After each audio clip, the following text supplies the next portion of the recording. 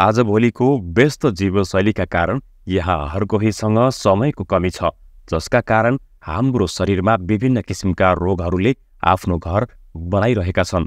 तर यदि तपाईँ आफूलाई थोरै पनि माया गर्नुहुन्छ भने मात्र 20 मिनेटको मेहनतले लगभग 350 प्रकारका रोगहरूबाट शरीरलाई निको पार्न सक्नुहुनेछ। हामी कुरा गर्न गइरहेका छौँ जमराको जुसको या रसको बारेमा।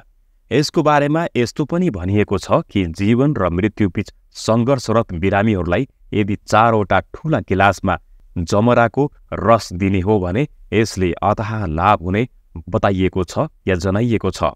जीवनको आशा त्यागेका कतिपय बिरामीहरूलाई जमराको रस प्रयोग गरेपछि 3 दिन वा सोभन्दा पनि कम समयमा निको हुन सक्छन्। अब एकपटक सोच्नुहोस् त, जब जमराको रसबाट बिरामीलाई यति धेरै फाइदा हुन्छ भने निरोगी व्यक्तिहरूले यस रसको सेवन गर्दा कति फाइदा हुन्छ होला। त्यसो भए यदि तपाईँ आफ्नो जीवनलाई स्वस्थ बनाउन चाहनुहुन्छ भने म तपाईँलाई अब के भन्न गइरहेको छु भन्ने कुरा कृपया ध्यान दिएर सुन्नुहोला। सबैभन्दा पहिले कतिपय नयाँ पुस्तालाई जो सहरतिर बस्छन् उनीहरू जस्ता धेरैलाई थाहा नहुन सक्छ कि जमरा के हो। यो जौँ हो। जौँका दाना छर्दा सुरुवाती पातहरू पलाउँछन् वा निस्किन्छन्, त्यही नै हो जमरा। तर कतिपय ठाउँहरूमा जौँ उपलब्ध नभएको खण्डमा तपाईँ गहुँको दाना पनि प्रयोग गर्न सक्नुहुन्छ। तर याद गर्नुहोस्, गहुँमा कार्बोहाइड्रेट्सको मात्रा अलिक बढी हुन्छ, जुन शरीरका लागि सीमित मात्राभन्दा बढी उपयोगी हुँदैन, जसमा जमराको लागि गहुँभन्दा जौँ नै उपयोगी देखिन्छ। यसलाई उमार्ने तरिका भनेको प्रत्येक घरमा उपलब्ध माटोको भाँडा वा त्यो माटोको भाँडामा माटो हालेर या राखेर यसमा कुनै पनि प्रकारको खाद्य सामग्री प्रयोग नगरिकन घरमै तयार पारिएको सामान्य खाद प्रयोग गरिकन यसमा जौका दाना छरिदिनुहोस् र यसमाथि माटोको एक परत राखेर हल्का पानी दिएर राख्नुहोस्। याद गर्नुहोस्, कुनै पनि तरिकाले यसमा घामको सिधै सम्पर्क हुनु हुँदैन। हरेक दिन हल्का पानी स्प्रे गरेर यसलाई नमीको मात्रा बराबर मात्रामा राखिदिनुहोस् र 9 दिन जब जमरा 5 देखि 7 इन्च हाइटमा पुग्छ यसलाई काटेर तपाईँ रसका लागि प्रयोग गर्न सक्नुहुनेछ। ध्यान दिनुहोला, जमरा उत्पादनका लागि प्लास्टिकको भाँडाहरू प्रयोग गर्नु हुँदैन। साधारणतया 8 देखि 9 दिनमा जमराको हाइट 5 देखि 7 इन्चसम्म बढ्ने गर्छ। तर 7 इन्च भन्दा बढी हाइट भएमा यसमा विद्यमान गुणहरूको कमी हुन जान्छ। त्यसकारण निश्चित उचाइसम्म हुन बित्तिकै यसको रसका लागि यसलाई प्रयोग गरिहाल्नुपर्छ। शरीरलाई रोगबाट मुक्त गराउने यो जुस यति प्रभावकारी छ कि विदेशी जीव विज्ञानका वैज्ञानिकहरूले यसलाई ग्रीन ब्लड अर्थात् हरियो रगत भनेर संज्ञा दिएका छन्। यस जमराको रसले शरीरमा शक्तिशाली टनिकको काम गर्दछ। यसमा प्राकृतिक रूपमा सबै भिटामिन, आवश्यक कार्बोहाइड्रेट र उत्कृष्ट प्रोटिनहरू हुन्छन्। यसको सेवन गर्नाले अनगिन्ती मानिसहरूले विभिन्न किसिमका रोगहरूबाट मुक्ति पाएका छन्। क्यान्सर, मूत्राशयको पत्थरी, हृदय रोग, लिभर, डायबिटिज, पाइल, दाँतका रोगहरू, जन्डिस, पक्षघात, दम, पेट दुख्ने, पाचन कमजोरी, अपच, gas, vitamin A, vitamin be आदिको कमीले हुने रोगहरू, जोर्नी सुन्निने, जोर्नी दुख्ने, छालाको एलर्जी सम्बन्धी 12 वर्ष पुराना रोगहरू, आँखाको कमजोरी, कपाल सेतो हुनु, चोटग्रस्त घाउ भएका, पोलेको र छालासँग सम्बन्धित सबै रोगहरू जमराको रस सेवन मात्रले निको हुन्छन्। हजारौं बिरामीहरूले आफ्नो दैनिक आहारमा जमराको रस सेवन गर्नाले बिना कुनै हेरफेर निको हुने गरेको पाइएको छ। जमराको रसको लागि सकेसम्म बिहानको समयमा नै जमरा काट्ने प्रयास गर्नुहोस् र काट्न साथ तुरन्तै धुने काम गरिहाल्नुहोस्।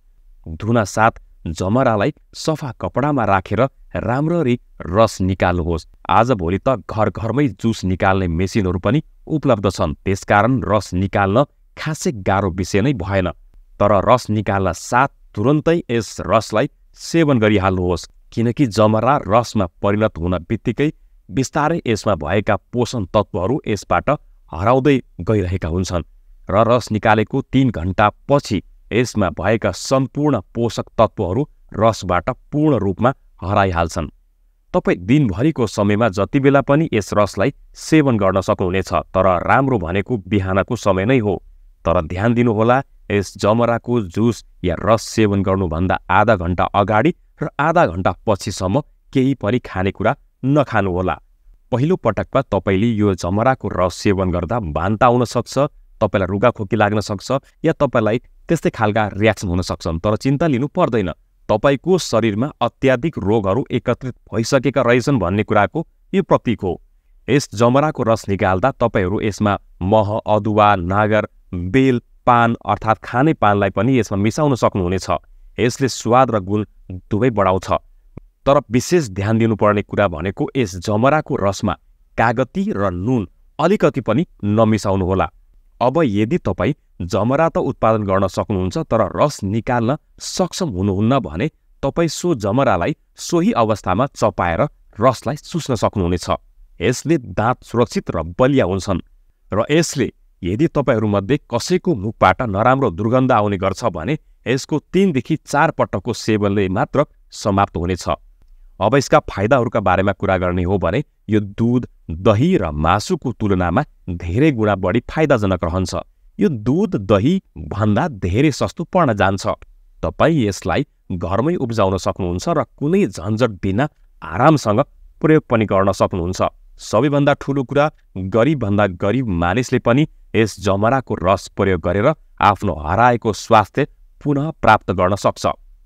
यस रसलाई नवजात शिशुदेखि लिएर घरमा ठूला बडा सबैले प्रयोग गर्न सक्छन्, तर ध्यान राख्नुहोस् कि नवजात शिशुलाई दैनिक 5 थोपा भन्दा बढी दिनु हुँदैन।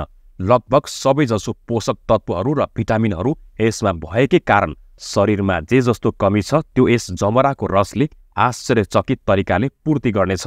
यसबाट शरीर विज्ञानमा उल्लेख भए बमोजिम अति आवश्यक खनिज, भिटामिन र कोषहरूलाई जीवित राख्न आवश्यक सबै तत्त्वहरू प्रत्येक मौसममा नियमित रूपमा प्राप्त गर्न सकिन्छ।